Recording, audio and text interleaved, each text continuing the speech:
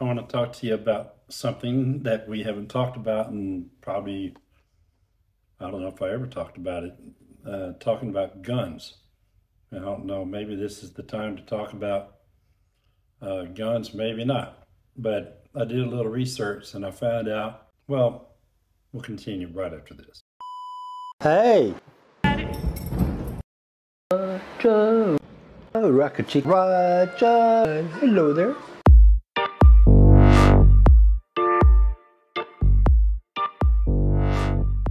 So on October 1st, 2023, the armed forces of the country of Ecuador enabled a system to apply for the rights to carry and possess weapons for personal use by civilians.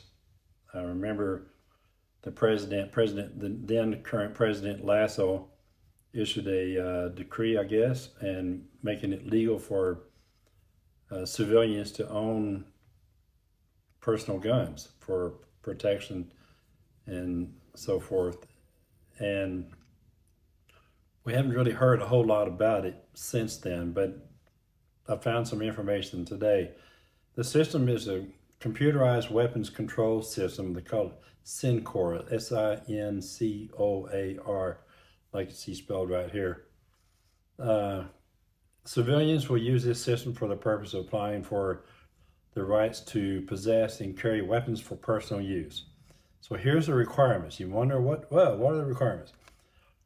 I really didn't have a hard time finding this, but it took me a while to locate it. Number one, you have to be at least 25 years old.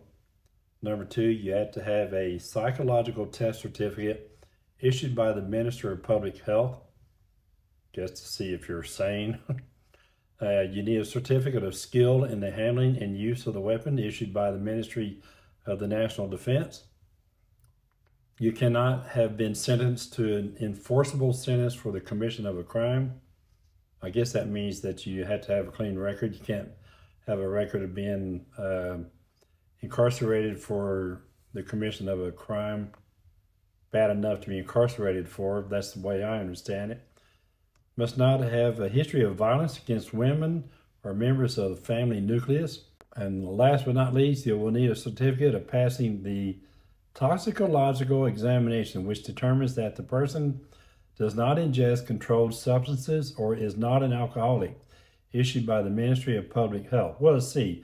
That probably will eliminate about half of the expats that come strolling into the country. So to apply, go to the following website, and it's called Login Armas, L-O-G-I, well, just like you see right here, loginamas.ccffaa.mil.ed, and create an account.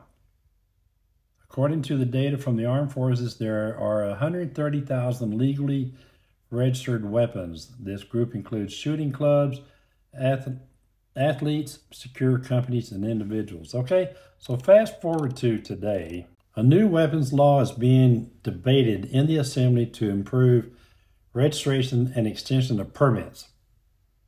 I don't know if this is because of the state of emergency, but just a thought, okay?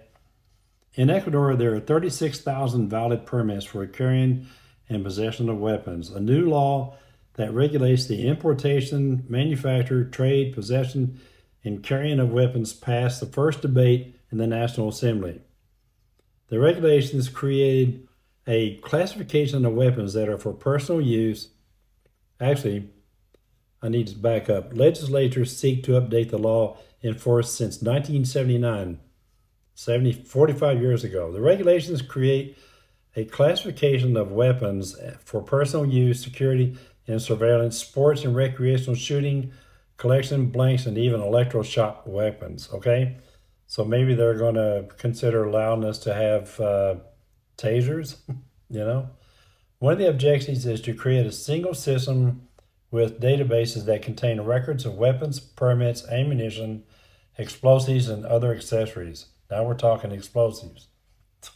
In Ecuador, there are 9,790 permits for the carrying, possession, and sporting use of firearms for civilian use, 27,010 for security and surveillance, while the armed forces have recorded 101,295 expired, canceled, or lost permits.